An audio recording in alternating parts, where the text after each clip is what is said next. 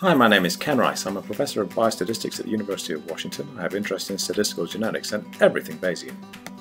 Hi, I'm John Wakefield. I'm also a professor at UW in statistics and biostatistics, and I have interest in hierarchical models, genetic epidemiology, and Bayesian computation.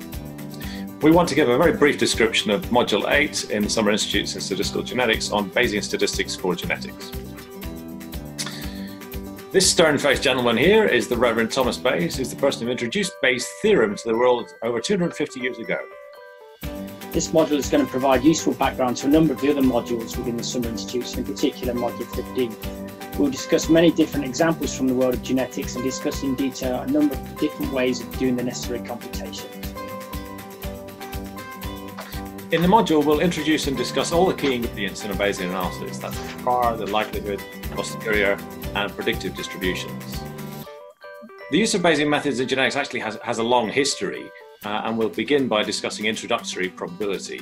We'll describe Bayesian approaches to binomial proportions, multinomial proportions, two-sample comparisons, linear regression, and topics that are used in genetic analysis of various sorts.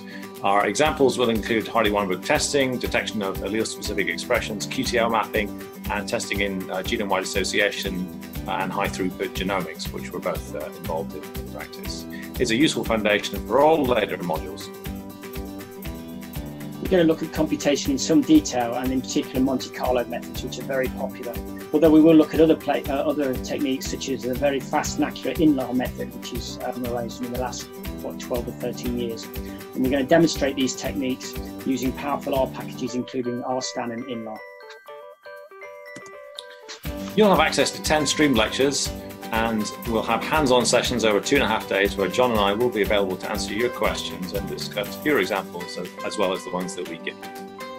Please feel free to email Ken or I with questions, but we hope to see you this summer. See you then. Bye-bye.